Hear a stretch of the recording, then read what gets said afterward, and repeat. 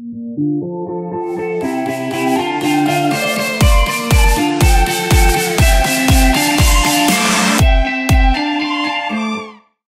we've seen is the market has been contracting. So there's a lot of people play in our market. There's not many that are specialists like we are.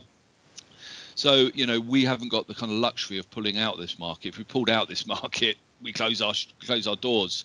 But EPL, which is kind of legal expenses with less restrictions in it, has been widely provided by management liability insurers, and it's been largely given away as a pretty kind of low-cost add-on, and a number of the players in the market have withdrawn from that. So we've seen brokers coming to us with such opportunities, and we've been keen to consider them, but we need to look at the kind of risk inherent within the business we are looking to insure.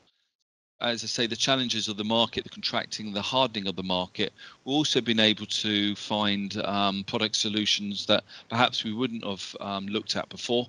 Now we need to be a little bit more creative, and with the right insurance broker coming to us with an open mind, with their policyholders, with their customers' interest at heart, we're able to work with them to find solutions. In terms of our kind of competitors, I think there will be a further contraction in the market.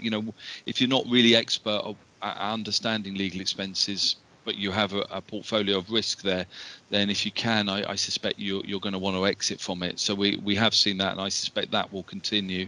And I think what will happen is kind of medium term, I think brokers are going to appreciate the value of legal expenses a lot more than they have done in the past. In the past, as I say, it's kind of been added on without people knowing it. And I think now it'll be those brokers who will properly understand it, have got a good partner to work with, will be using it to be able to kind of attract new business themselves by having a proper conversation with their customers about legal expenses insurance. And if the brokers want a hand in kind of getting themselves up to speed on that, then we're more than happy to support them.